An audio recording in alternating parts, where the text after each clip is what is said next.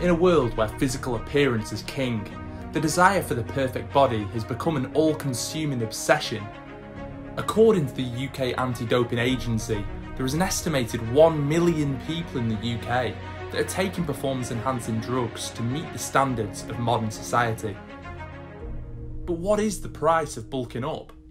Don't regret what I've done. I don't regret the health problems I have. Social media is selling us a lie. These people are on steroids. But for me, it's that underlying fact that we don't really know what people are taking. Join me, Robert Jones, as I delve into the world of anabolic steroids and uncover the true cost of chasing the ideal physique. You know, I mean, there's no doubt my steroid use will be the death of me. There's no doubt about it. I'm shocked. I'm still going, to be quite frank. I expected to be dead for 50. That's Dave Crosland, who won the title of Britain's biggest biceps in 2016. Dave has been bodybuilding for over 30 years, and for the majority of this time has been using anabolic steroids, the most common type of performance-enhancing drugs. Dave's had a range of health issues that were directly linked to his usage, and these were revealed to him last year when he had a major shock. I'll quote you exactly what the cardiologist said to me after my heart attack. And his exact words were, "Your heart is extremely damaged." And there's no two ways about it. I did that to myself with the drugs I take. You know, you take 4 or 5 grams of gear and you walk around at plus 400 pounds. You've got to accept that's going to have an impact on your health. Experts at Priory Mental Health Services estimate around 500,000 people in the UK are addicted to anabolic steroids. So I wanted to speak to an expert myself to find out exactly what steroids are. This brought me to Manchester Metropolitan University to speak to the country's leading substance use researcher, James McVeigh. So James, what are anabolic steroids? Anabolic steroids are a set of hormones. They're synthetic versions of what we class as the male hormone testosterone. It will promote the male secondary characteristics, but of course the main reason that people tend to use anabolic steroids is for those anabolic properties, the muscle building capabilities. Certainly from the research that I've been involved in, the main reason that people take anabolic steroids are to promote lean muscle mass. And that can be for a number of different reasons. It could be in relation to sporting performance, or it could be in relation to their overall appearance. And what are the risks of taking them?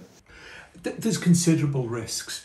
It helps to think of them in different categories. You've got short-term effects, increased musculature, changes to genitalia, increased body hair, acne, all those sort of things. Usually people will take that as an occupational hazard. But surely there's some long-term risks. We know from research in the United States that for those people using for prolonged periods of time, they will have increased cardiovascular risk factors. We know that it causes changes to the brain, the structure and functioning of the brain, changes to memory, also increased risk of things like growing dependence on those substances. According to the Public Health Institute, most steroid users start between the ages of 20 to 24. And we've seen a large rise in people taking the substance since the start of 2010, which also happens to be the same year that the popular photo sharing app Instagram was launched.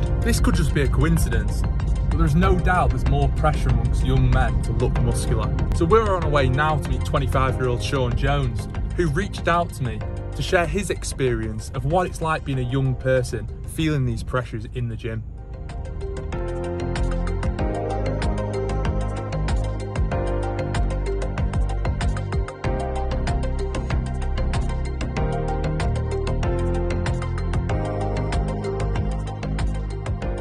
I started going to the gym because I wanted to look like the guys that you see in the movies, you know, like Thor.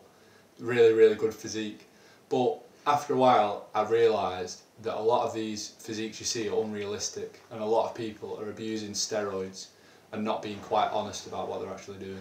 What we have seen over the last probably 20 years is an increase in people who are younger, without aspiration to become a bodybuilder, who are just taking anabolic steroids for their own satisfaction, for their own body aesthetics. I probably became aware of steroids at the age of about 17. I worked at a gym and I slowly started to become aware that steroids existed. Up until that point, I was extremely naive. And I believe that the pros looked like that because they trained harder than me. And I didn't touch anabolics till I was 19. Going to the gym was obviously, you know, it takes a lot of time, and you wanna compare yourself to the people that are also there that you're training alongside, and you see people either looking really good or lifting really heavy weights, and you know, it is a comparison that you make.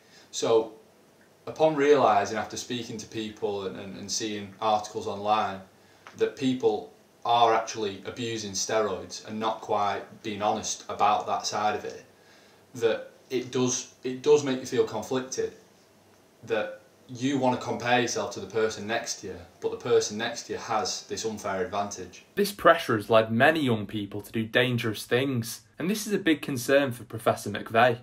There was a young man who was taking what he thought was an anabolic steroid, and he found that his skin went brown. And it turned out that he was taking melanotan, which is an injectable tanning product, and couldn't be much further away from testosterone. So basically it gave him a nasty fright. That was the extent of the harms, but it demonstrated, I suppose, the extreme potential for damage using substances from the illicit market. You have to remember that the anabolic steroids that are available either on the internet or within gyms are not manufactured in legitimate pharmaceutical laboratories. Nobody really knows what they're taking. I resisted taking steroids because I've got a young daughter at home, and there are obviously massive risks to the abuse of steroids. You know, you can evidently see it from, you know, professional bodybuilders dying extremely early, to acne, to all these very visible side effects, and then you don't even see what's happening inside your body. And I want to live like a long and healthy life to be able to support my daughter and see her grow up. So what's being done to discourage people from taking steroids? We reached out to the Fitness Industry Association to see what they're doing to educate and tackle this increasing problem. They did not respond. You drive cars fast and you crash, you've got to accept that crash is going to be pretty nasty. People often say, well, would you do it again if you knew what was coming? And yeah, I probably would. I'm not like a born-again Christian sort of ex-smoker type approach to it. I really have nothing against anabolic use. I don't regret what I've done. I don't regret the health problems I have. They were the price I paid for what I wanted to achieve, and I'm happy with what I achieved, and that's the cost that came with it.